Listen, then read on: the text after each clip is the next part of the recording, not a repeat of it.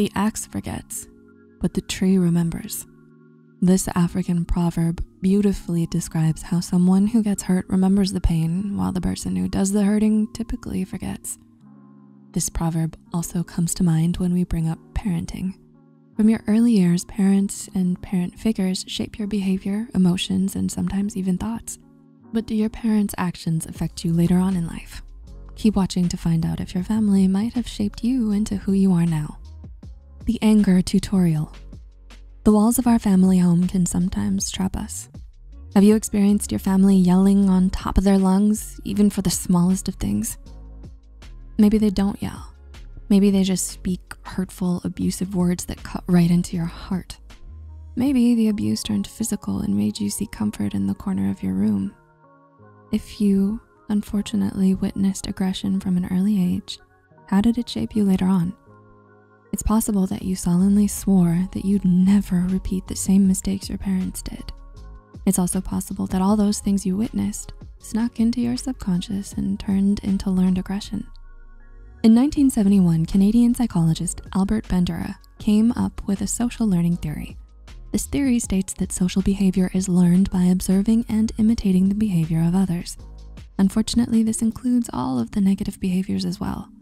Let's say, as a child, you observe your parents screaming and aggressively slamming doors or throwing objects at each other whenever they argue.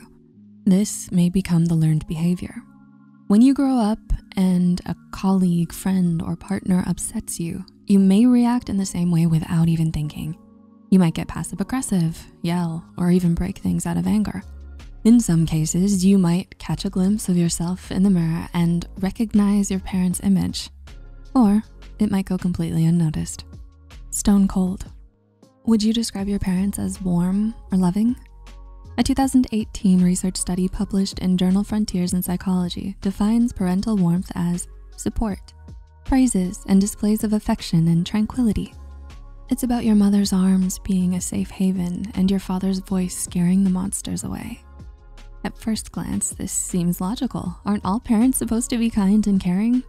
Even if warmth was a basic parental instinct, some parents, for whatever reason, are emotionally unavailable and cold-hearted. Take, for example, Monica Geller from Friends. Monica's mother, Judy, was often critical and emotionally distant, which left Monica feeling unsupported and unvalued.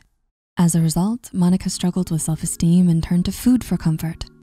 And like Monica, as you grow older, you may begin to search for sun rays elsewhere. But you may still feel the consequences of that cold winter, known as your childhood. As shown in a 2019 study published in Social Science and Medicine, the warmth that your parents showed you when you were young is linked to social, psychological, and emotional well-being in adulthood, even as late as midlife.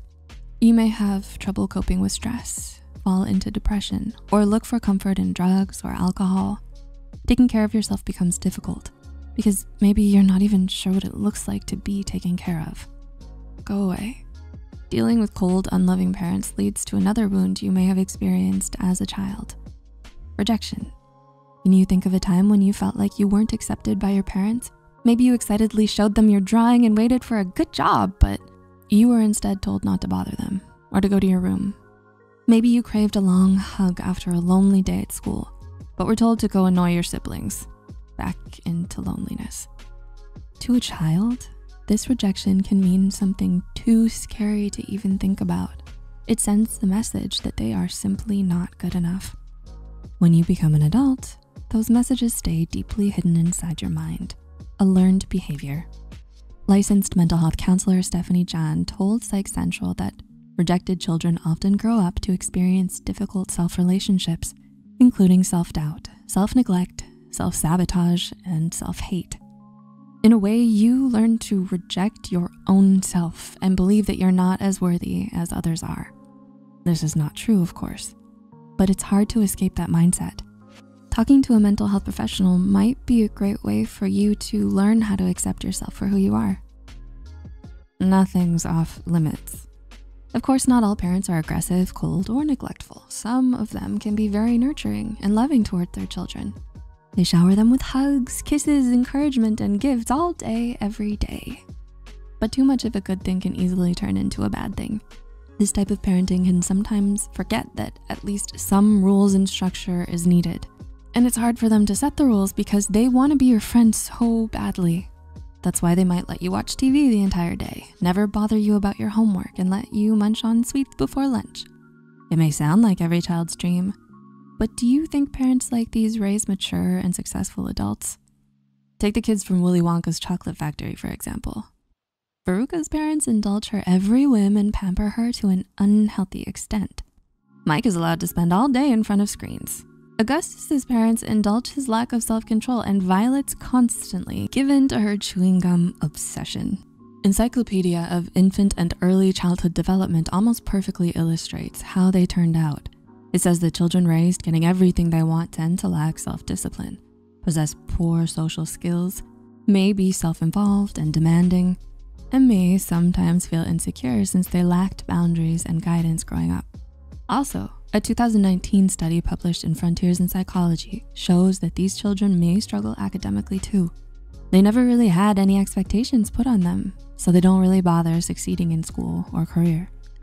In this parent's eyes, they may be just trying to make their kid happy or give them everything they never had, but in reality, they're doing their child a great disservice. Based on the research, it's safe to say our childhoods can affect our lives later on.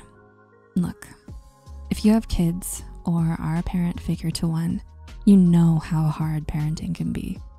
But it can be very easy to make good choices for the sake of your child's future. If you believe your childhood is impacting your life, contact a mental health professional to learn more. Do you recognize yourself in any of these examples?